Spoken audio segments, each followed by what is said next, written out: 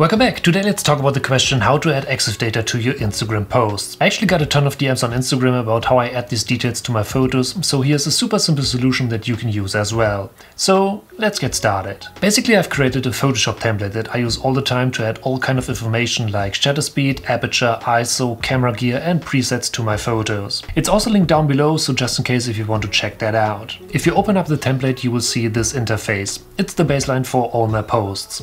Of course you can see the photo, and down below there are all the details. First up the shutter speed, aperture and ISO, and next you can see the focal length, preset and the gear. First up let's add an image. Just make a double click right here to open up a new window. Now just drag and drop your photo into this window and adjust it. The next step is to simply click on save and to switch back to the main template window. So now you can see that you've added a photo, and the next step is to simply add the EXIF data. So first let's start with the shutter speed, and in this case I've used this one right here. Next let's add the aperture, and in this case it's f1.2. In this case my ISO setting is 100 and the focal length is 85mm. The preset that I've used is my rich black preset that you can also pick up in my shop.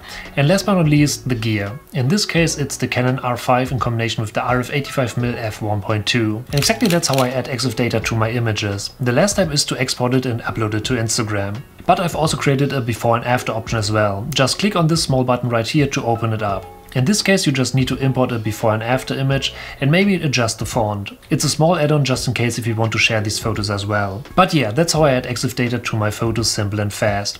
I've linked the template down below, so definitely check that out. So, thank you for watching, I hope you enjoyed this video, and if you need, don't forget to smash that subscribe button to stay updated for upcoming videos, and I'll see you in the next video.